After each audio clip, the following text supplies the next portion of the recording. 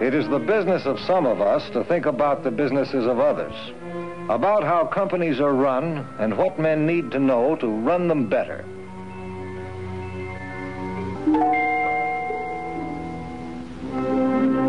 In businesses large and small, one of the greatest problems is getting the facts and figures for making daily decisions. So we thought about creating a new kind of electronic machine to keep business accounts up to date and make them available, not monthly nor even daily, but immediately. Such a machine would, for the first time, provide management with perpetually current business records. To develop this idea into a working computer required the skills of accountants and artists, of chemists and clerks, engineers and electricians, stenographers and salesmen, all of whom had to be directed through the complex patterns of research and development, planning and production. How such patterns of thinking and working led to the creation of a new machine for business was the search that is the story of this motion picture.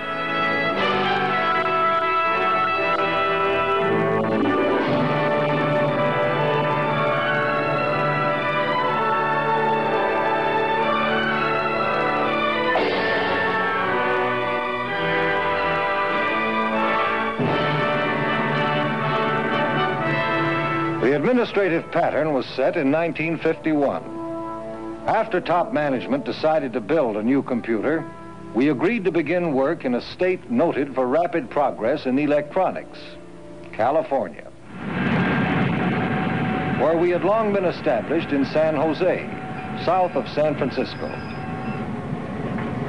The senior engineer we sent out arrived ready to begin searching for the trained minds he would need on his staff. His coming had been planned weeks ahead.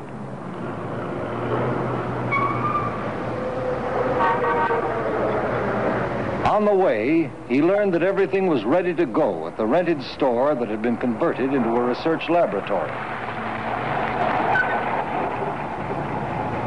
And there our search started in San Jose one morning early in 1952.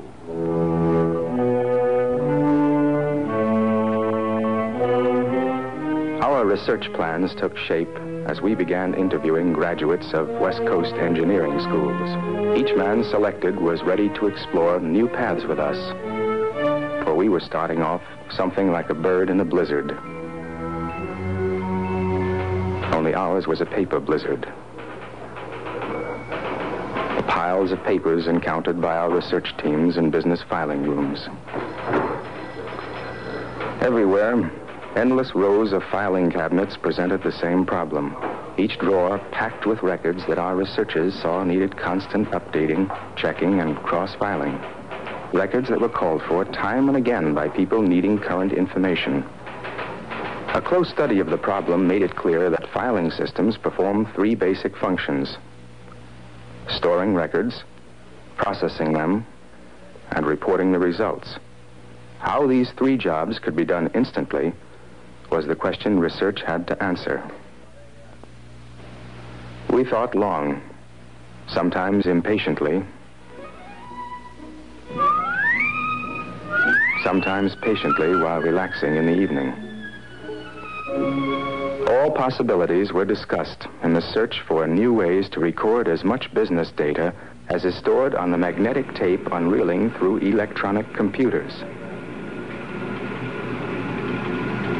But scanning tape to find a single fact takes time, unlike finding a place on a record. By covering a disk with magnetic paint, research found a way to store quantities of data on an open surface, where any item could be filed or found instantly by a direct access arm. This was a new concept in machine accounting. With it, the initial research was over. Engineering a working machine was a job for product development.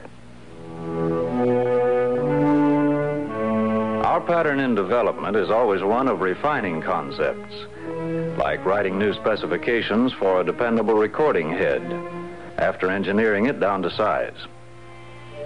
Then there was also a question about arranging the discs. A horizontal arrangement was tried first, but this raised difficulties in moving the recording arm freely, as well as the matter of fitting such a machine through a doorway. Well, if a horizontal arrangement doesn't work, then maybe a vertical stack will. And it did. Even getting a smooth coat of magnetic paint on the discs presented problems. Dipping, brushing, and spraying had all been tried, but we were still plagued by bubbles and pinholes. Finally, someone tried pouring the paint out of a cup. The disc painted itself.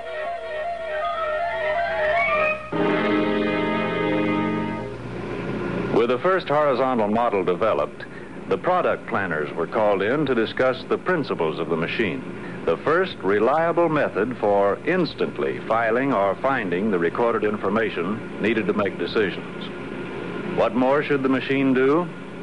That was up to the product planners. Going back to our own area, we began to work out plans for making the machine more useful. Our search was for a more versatile system to speed the flow of information through a business. After weeks of study, we sent our first proposals back to the development group for engineering tests. It was up to us to make the plans work, but the green light on our test scope doesn't always signal go. A machine that would do everything for everybody would be priced out of the market. We had to find out what the planners needed most.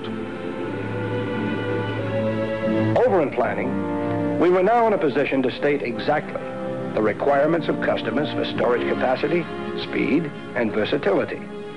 The time had come for a final meeting with product development. We were ready in development. It didn't take long to agree that a working model could now be built.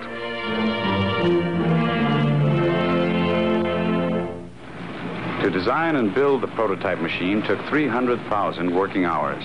It was named RAMAC, for Random Access Method of Accounting and Control.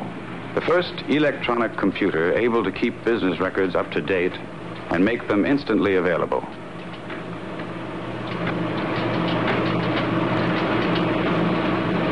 For the first time, management need only request the current status of any account.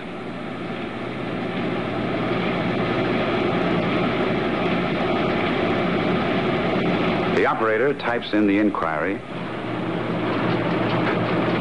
and RAMAC types out the answer.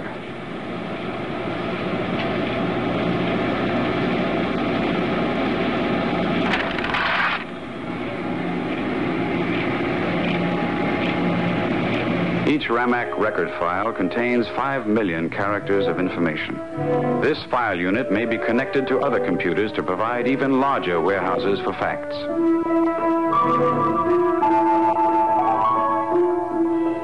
To engineer RAMAC for assembly line production meant rechecking every specification. From the day testing began, we in production made 1,400 improvements, ranging from moving a control button to a more convenient location to simplifying the assembly of the discs. As output increased, quality standards had to be maintained. Hundreds of magnetic discs had to be tested daily on banks of oscilloscopes.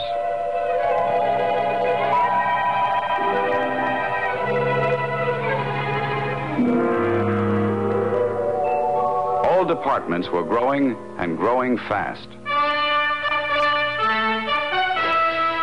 Management had the new plant designed for mass production needed to meet the mounting backlog of orders. We built it in San Jose, a few miles from where our search began. All manufacturing is housed under one roof. New facilities have created new employment opportunities.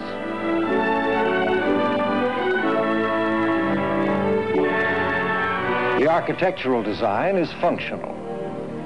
For example, the reserve water supply is stored in pools instead of tanks.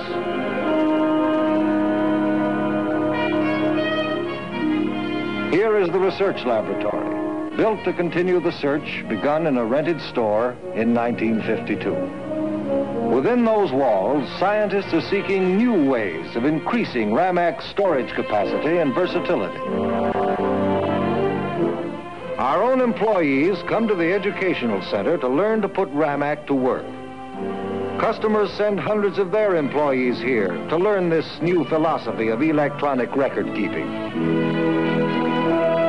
Like other stars from California, RAMAC went on tour, making personal appearances and attracting crowds of prospects and customers in leading cities across the country.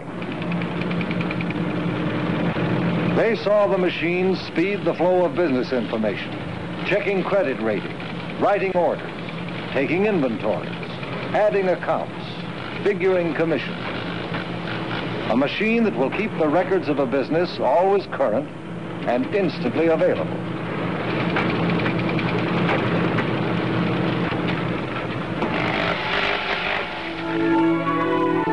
RAMAC was developed by IBM after a search that lasted 5 years.